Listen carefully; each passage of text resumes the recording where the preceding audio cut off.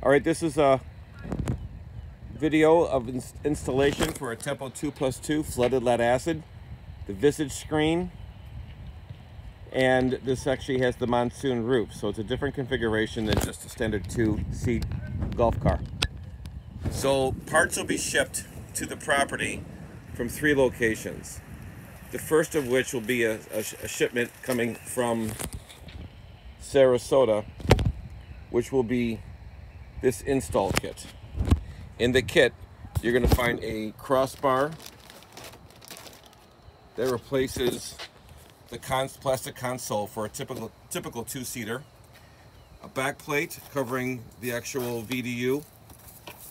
This toggle switch actually will be coming from Augusta in a different shipment, but we already put it on.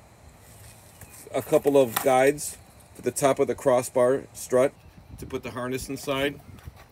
An old back plate that you will not need. It has a small opening, which is too small for the large 14-pin connector in the back of the visage screen, and a bunch of the nuts and bolts, as well as a rear view mirror and the rear view mirror bracket. So those are all the pieces that come in the box. There'll also be a shipment that will include this actual harness here, which is the harness that connects the top of the strut to the back of the VDU, with an adapter right there as well. And then we have a jumper harness. This actually is at the base of the strut that connects the base of the strut to the Deutsch connector that's under the dash. And your strut itself. Yep. And then of course you see the wired strut, and that comes from Augusta. So those are all the parts that you need. And then there are tools that are specific for this particular installation.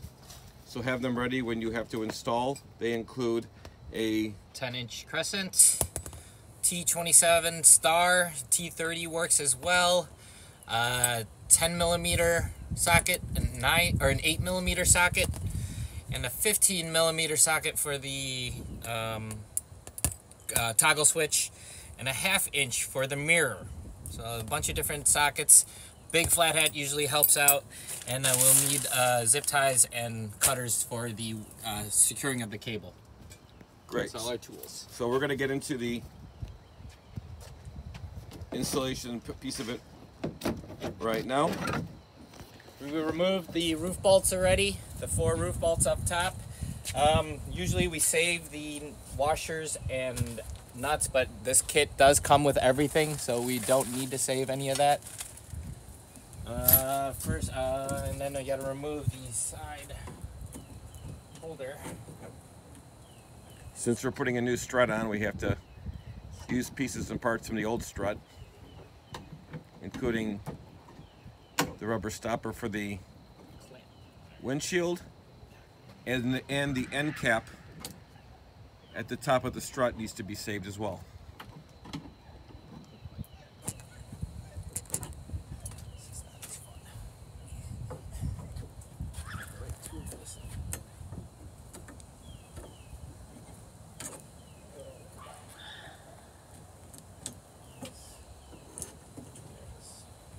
That's 10mm for the bottom side panel. We got to get the strut off and the mirror. So you remove this one side bolt for the mirror. Don't have to worry about the driver's side, just the passenger side. This here. Remove. Pop this open so you can get full access in here. I like to leave it open so you can get a little bit easier access with your T30, which pause. The T30's not here. Damn it. Where'd it go? Okay, while we're looking for a particular tool, I want to quickly show you an installed unit for reference. There's actually the screen, there's the mirror will be hanging. This particular unit does not, this vehicle does not have a windshield. The back plate that I showed you that came in that white box. the little channel guides that we showed you in that white box. There it is. So he's got the handy T30. Get these loose, half off, because we are going to remove it.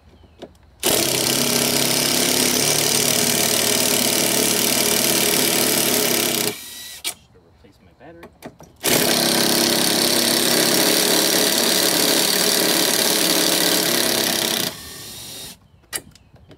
Right off. Pop off your windshield. And make sure to hang on to all the bolts and everything like that. This usually hangs here for now. Your strut, remove the wire guide that is at the top of the strut. It is unnecessary with these monsoon roofs. It will not fit with the monsoon roof. Have an extra side panel, unnecessary. Get the top in, the bottom in, and you can kind of connect the windshield now so it stays. And the actual strut stays to get the strut bolts back in.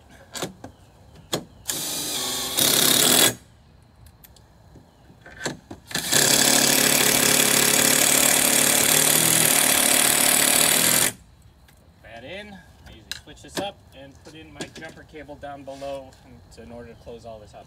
You can reach into the dash. You don't have to fully remove the dash. You can kind of get underneath here and find the little Deutsch connector that you need amongst all the wiring and stuff the rest back in. Find your Deutsch connection, get it in. We're tucking it behind the cup holder. Lift the cup holder and you can get the wire back up behind it and through towards the front here. I usually get my flathead, pry it up, lift with my left hand and pry this up enough to get it out and underneath the cowling. And then make sure your wirings are correct, connect it up straight. Make sure it clicks and doesn't pull out on its own. It's secure and we can seal this bottom side up because it's all done. While he's doing this, just make sure when you're actually connecting those Deutsch connectors, you take a look at the pins. Make sure they're straight. If they're not straight, one's bent and you push too hard and you bend the pin, you will not get the correct connection, which could either cause an issue with powering on the unit or reading the engine.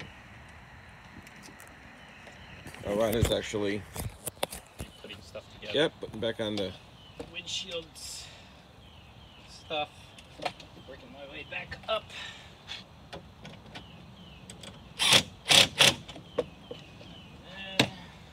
Now we talked about saving the cap.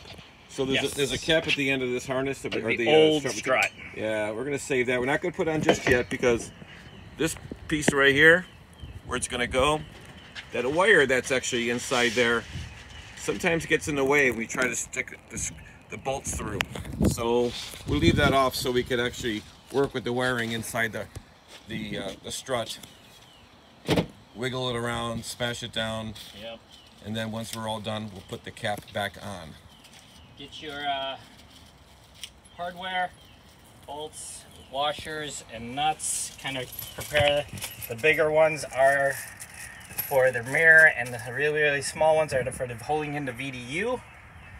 But we got those, and the long bolts are the roof bolts. The shorter of the bolts are for the VDU bracket that holds the VDU. We need a washer on the base side of each of these for the roof.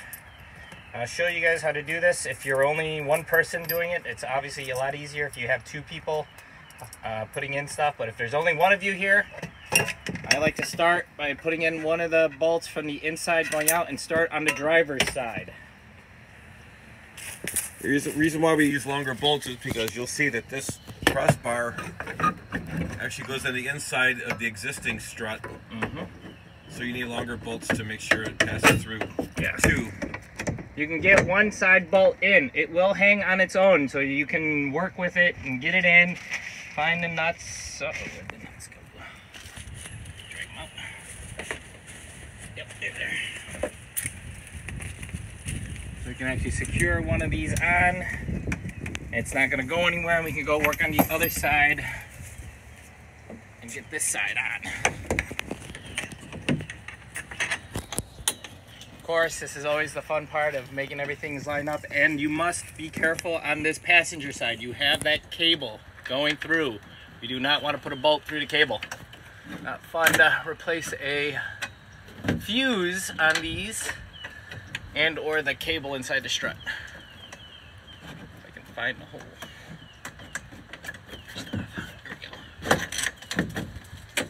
There's that one. And there's, and again, just make sure we're not poking through the wire. Yeah, we did not put a washer on the outside because there's not enough room. Short. These bolts are a little too short to put a washer on the outside. So when you're done with the installation, you will have 4 extra washers. It's all right. These nuts have the flange on it that will accommodate it. So now we got those two in. We can just swing this up, and again, just on this side, watch the cable that's on the inside. And I got lucky, it went all the way through without an issue. Gonna need that later. Use that one. New bolts are 8mm, and the the nut is a 10mm. We have one more bolt over here too. Yeah, we got one more bolt. Let me get this a little tightened. Get the one more bolt on this side.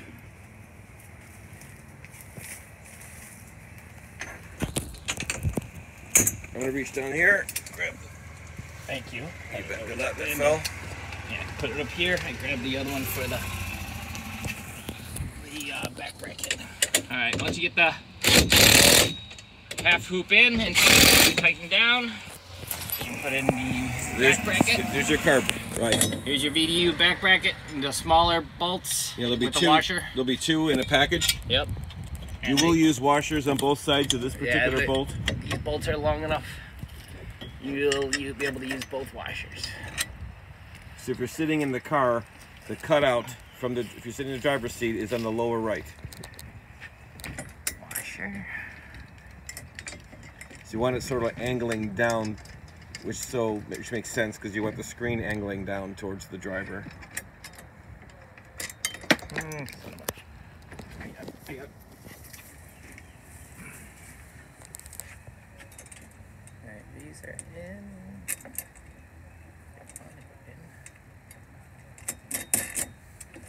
Tighten those up. Same 8 and 10.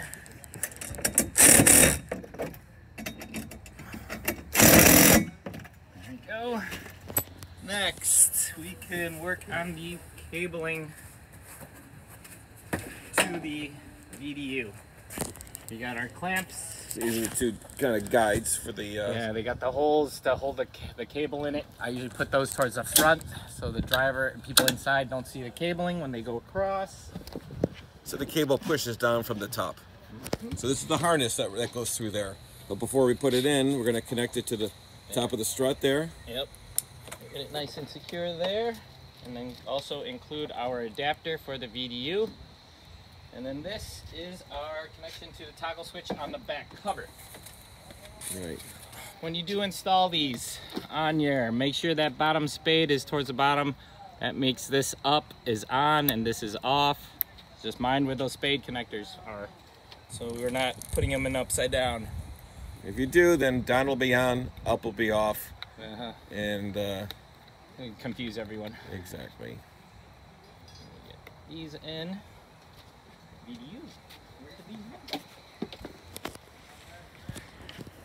It could be in 22. Could be in the box. So this is a good note here that this vehicle is actually number 2, and they had 2 number 2s.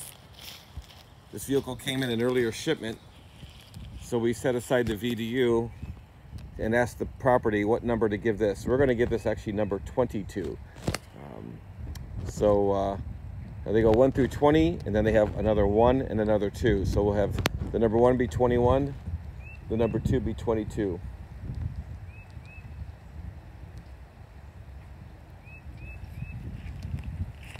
You see other vehicles that are here.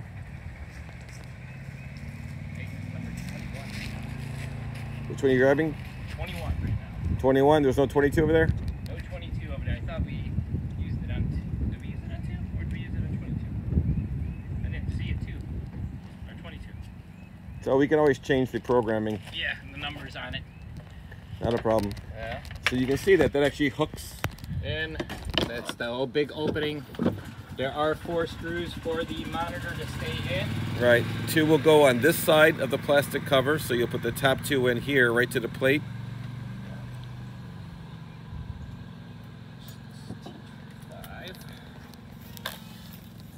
And the holes don't line up when it's resting, so you have to jiggle a little bit. Jiggle a little bit. Usually hand start it helps, so it can get it in there. Lift the monitor a little, but not off the hook. But get them started, and we can always tighten them up. The top 2, bottom 2 is used with the cover to secure it.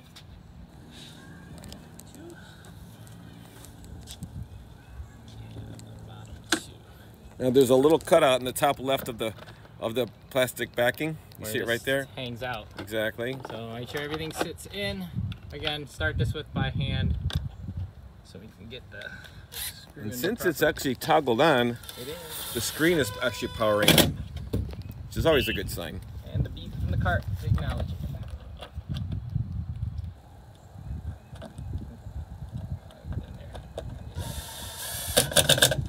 That's secure.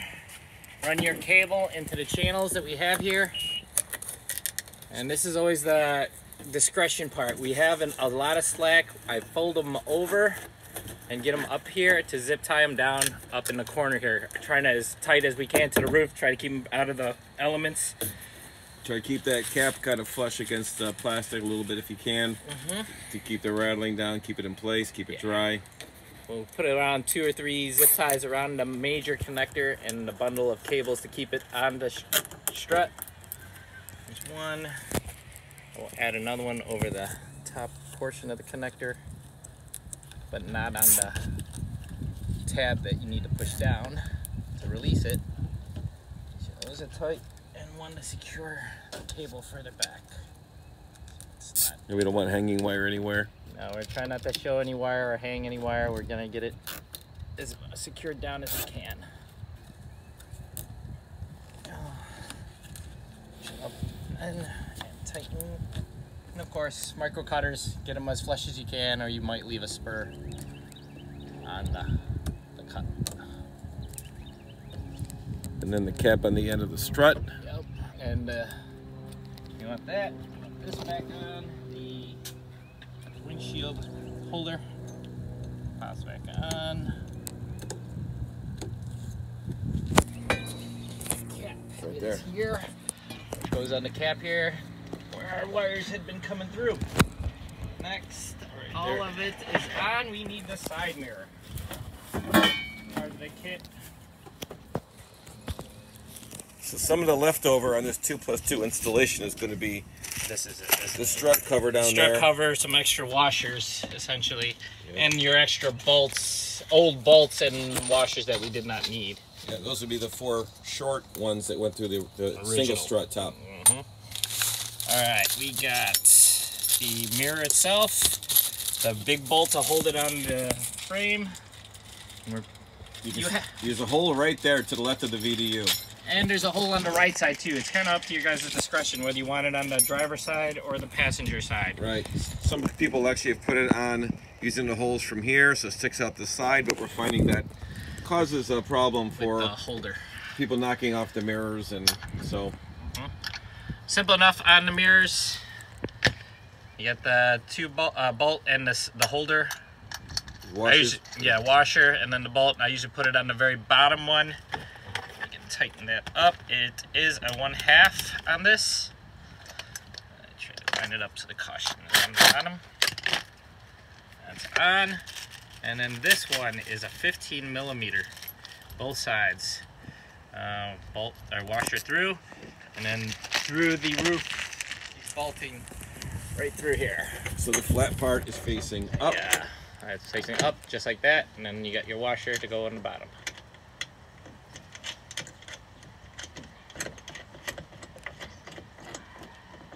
Again, 15 and 15. Gonna hold it on one side with my. Oh, not the 15 now.